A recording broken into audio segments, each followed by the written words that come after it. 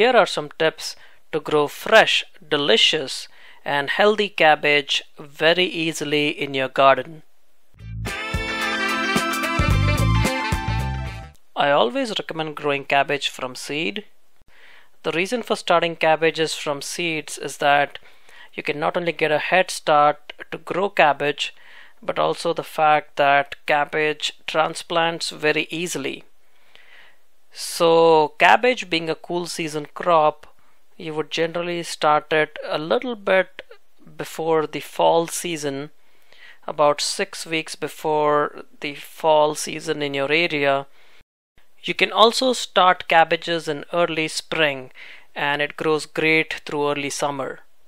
So once the seedlings emerge, you can grow up to 2 seedlings in a container of this size, or if you're using a 16-inch container, I would advise growing just 1 plant per container.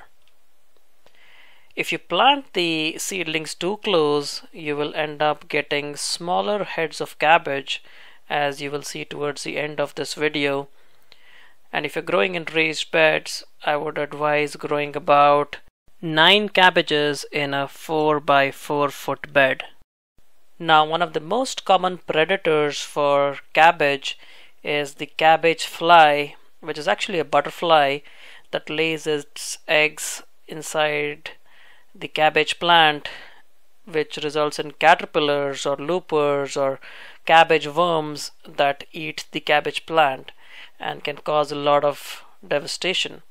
So to counter that, the easiest method that you see here that I've used is to keep a net around the cabbage, which will prevent the cabbage fly from entering the cabbages. Now you can see a little bit of damage that was done earlier when the net wasn't put on the cabbage, but as soon as I put the nets on the cabbage, it made no difference to the cabbages that were growing, but the cabbage fly was never able to fly and enter into the cabbages, so I never got any more caterpillars. However, if you do see cabbage loopers or cabbage worms, you need to use either neem oil or BT, which is a naturally occurring bacteria which will help protect your cabbage plants. However, rather than spraying anything, I would highly recommend that you try to use a net, which is very effective in protecting your cabbage plants. Now, cabbage has a very long growing season, so once you plant your cabbage seeds, it might take up to 4 months for the cabbage heads to start forming. And once the cabbage heads form, what you need to do is just feel around the head of the cabbage to make sure that the head is firm. If the heads are not firm, the cabbage is not formed yet. So just feel a little bit around the head of the cabbage, and if it feels solid to the touch, that's the time you can start harvesting your cabbage. So we're going to go ahead and harvest this cabbage. It's formed a decent size head and it's also firm to the touch. Now cabbage requires full sun, at least 6 to 8 hours. So make sure you're growing your cabbage in a sunny area so that you get really good cabbage heads. And if your cabbage is not forming big heads, it usually means that the temperatures in your area have warmed up and cabbage needs a cool season like early spring or fall season to really form good heads. So for this raised bed, the cabbages that have grown pretty well, and as you can see the heads are pretty well sized. Let's take a closer look here. So this is a pretty decent sized cabbage. Now most of your heads should be around this size, but if you get smaller sized heads, it's usually because they've been placed too close. And as you can see, some of these heads are not very big in size because of the placement. I placed a lot more cabbages than I should have, and as you can see, this one again is pretty firm, so we'll go ahead and harvest this one. Now as far as fertilizer goes, I've added a lot of compost into this raised bed, and I've used a liquid fertilizer every 2 weeks for this cabbage area. and it seemed to do a good job in growing great cabbages for me on this raised bed. So as you can see, this is again a great looking cabbage head. And cabbages are very healthy for you. It tastes great in salads and even cooked. And this one also feels very firm to the touch. So we will go ahead and harvest this cabbage as well. And as you will see here, this cabbage head is not as big as the other cabbage heads that we harvested, and that's again because of the spacing between the cabbages. So when you plant cabbages, it might not be very obvious, but cabbages can grow to a very large size, and which is why it is very important that you space out your cabbage as well. So this is an example of a small cabbage head, but it's also very delicious and fresh compared to the supermarket cabbage. Now there's another variety of cabbage called the giant cabbage, and I have done a video on this cabbage variety in one of my earlier videos, which you can see by clicking on this screen link which you see.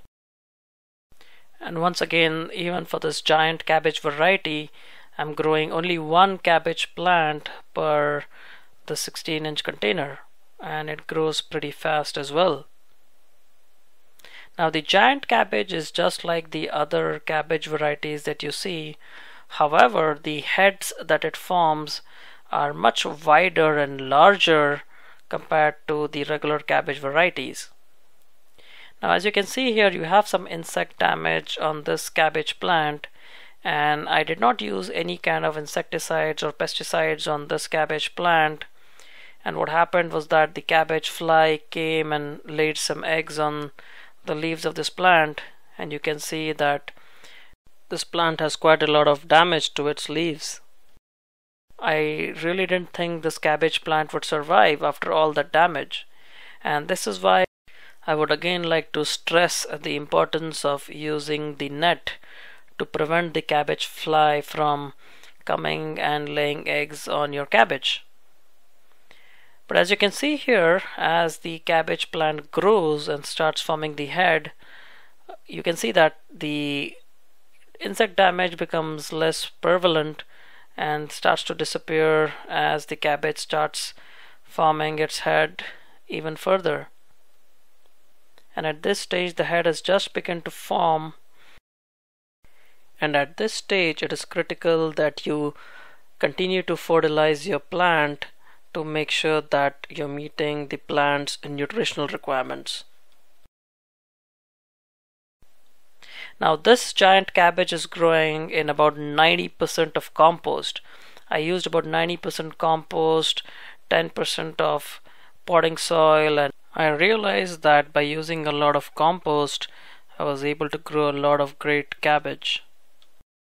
Now this was planted on the 21st of October, and as you can see, it has grown pretty well.